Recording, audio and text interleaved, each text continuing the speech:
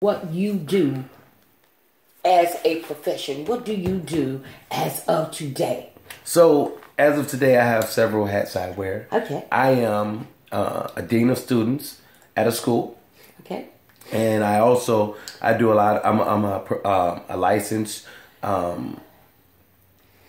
motivational speaker and life coach. Okay. And so I work with people. I speak at graduations and work seminars, building workshops, and just helping people to know who they are and be the best at what they're doing. And it doesn't mean that I know everything. It's just I'm just reminding people of who they are and what they've been doing and how they can continue to grow and get better as a collective unit and working in a team setting or even as an individual. And I'm also an actor. So I've been acting for years. I'm in the Screen Actors Guild, and I've been in a plethora of movies and stage plays and television shows from Empire, Chicago PD, Boss, Chicago Fire, and just hosting TV shows and right now I work for WCIU. Mm-hmm. I'm one of their on-air personalities. And it's funny because right here in Chicago, actually a mile away from where I grew up. And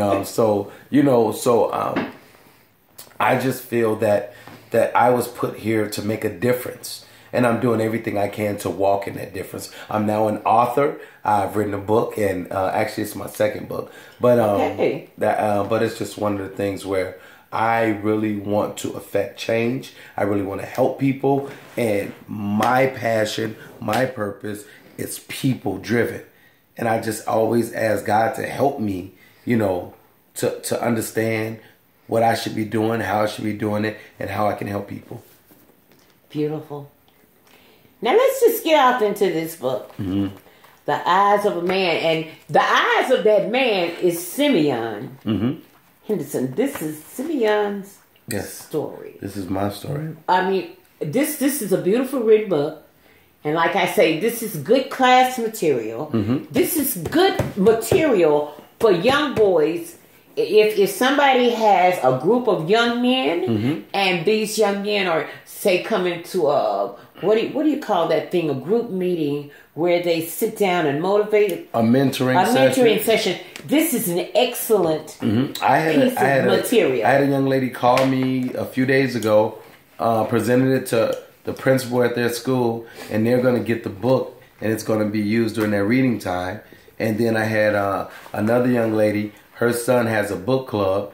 They got the book, and he's already sharing it with the students. And I went through this one school, and they're like, Mr. Henderson, we're reading your book. And so it's my goal and my desire and my dream to have this book in schools all over the world, because people need to hear these stories because they've lived it or they know somebody that lived it, and it can help them go through it and know that they can make it, or if they see it, they know how to get around it. And when I think about some of the problems that we're having in Chicago, a lot of kids that are growing up, you know how they label us all. I'm labeled a baby boomer, and then they got the next generation, and then they got the X generation, and now they got what that lady told me they call Generation Nex. They got Generation X. I don't know. Yeah, too many. And then they call these that was over there in the health club, and they was talking about them. They call them. They got a name for this group of that's aging now. They got a name for them that they call them. Don't give me the line. I can't think of it. But when the lady said, I say, what?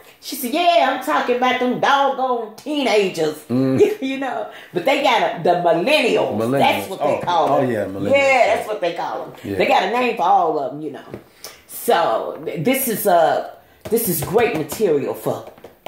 For the millennials. Yeah. They need to see what it was really like and what it could be like, and that, because they think sometimes the kids think they're so privileged, and really you need to learn how to earn things, work for things, and know that no one's supposed to just give you anything. You need to work for what you want. You need to work for what you have. You need to work for what you get, and it makes you appreciate it so much more. Okay. Now, what really, I know you said that you want to help people, but is that the thing that motivated you to write this book? People just don't sit down and say, oh, I'm going to sit down here and write a book. And it wasn't easy. But what really motivated me was the fact that I really started being thankful for where I came from. Mm-hmm. I really started being thankful for how my mom raised me. I really started being thankful for my family members that stood there for me. I really started being thankful for people like Papa Joe and his family who took me in and helped me to be a better person. I really started being thankful for the fact that these young people listen to me. I really started being thankful that my kids love me and respect me. I really started being thankful for things. And that's what made me want to get this book done that I've been talking about for the past 15 years. I wanted to get this book done, and this is nothing compared to what's coming. I already have another book. It's actually a workbook that's done. It's called the 30-Day Refocus Challenge, where you just refocus on who you are, what you should be doing, and walking in your purpose. And it gives you words and affirmations, and then you have to write down. So it's an interactive thing. So I'm really scratching the surface of what I should be doing and what I will be doing and what's to come. Woo! That's real powerful right there. That's very powerful. And I did hear you say you are a motivational speaker and a life coach. Mm-hmm. Now, where did all that come from? It just came from who I am. Who I am, and knowing how hard I had to work, and that someone encouraged me. Okay. And I said, I want to do that for somebody. I want to do it for the world. I used to cry when I couldn't get kids to turn around or they went the wrong way. Some of my students have gotten killed, went to jail, struck out on drugs. I used to cry because I was like, why couldn't I help this person? Why couldn't I get them? Well, you know. And I had to understand that I can't get everybody. You know, society says, and I've been hearing this for years. If he is a black man by the age of 12 or 14, if he is not dead, he's going to be in jail, or he's going to be strung out in drugs. And see, I don't care. I don't care what people say. I'm living proof that you don't have to succumb to people's words. I'm living proof that you don't have to let somebody's opinion of you become your reality.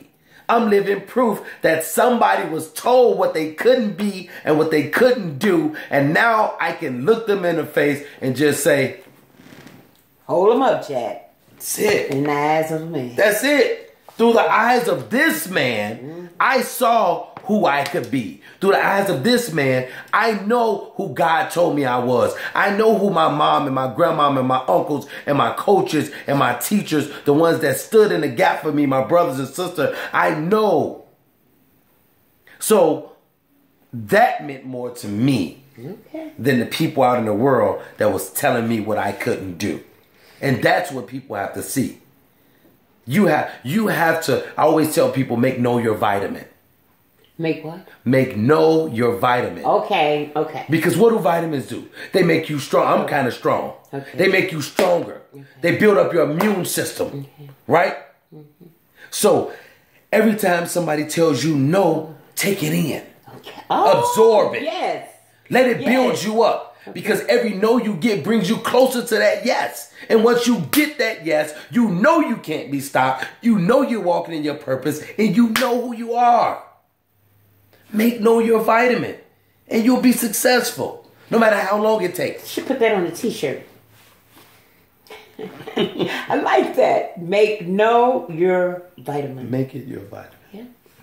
Okay, listen. You want to tell everybody where they can get this book? And are you going to be doing another book? Another book signing? I will be doing another book signing. I'm going to be doing a couple. I'm teaming up with Verizon to do one in a couple of their stores. Okay. And hopefully I'll be teaming up with my buddy over at Three Sinks on Chicago Avenue, Howard, with his salon, barbershop. Hooking up with them to do something, and a few other people want to do some things with me and help me out. And I'll also be at the Books and Brunch Gala at the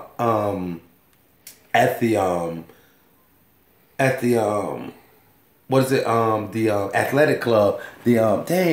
I know the East Bank Club Okay, with Cinda Williams and Art Chat Daddy Sims. Oh, I'll be speaking there and have my book on display March 18th from 2 to 5. Make sure you 12 to 5. Make sure you post that on Friends Who Like Rhythm Flow Radio. Okay. That's our radio page. I'll post it. I'll send it to you. Send it to me. Yep. And I'm going to come to that. That would be awesome. Give me some pictures. And I just want to say this before I cut off my thing. I want to thank everybody that always that listens. Everybody that's always encouraged by what I say. Everybody that encourages me to continue to be an inspiration with all this madness and the bad things that's going on. And I encourage everybody to be faithful and focused, consistent and committed, and be symbolic. Simply your best. Because being deeply rooted stimulates growth. And get this book because it's going to help you. It's going to help you. And even if it doesn't help you, you can read it and you can help somebody else. All right. Those are the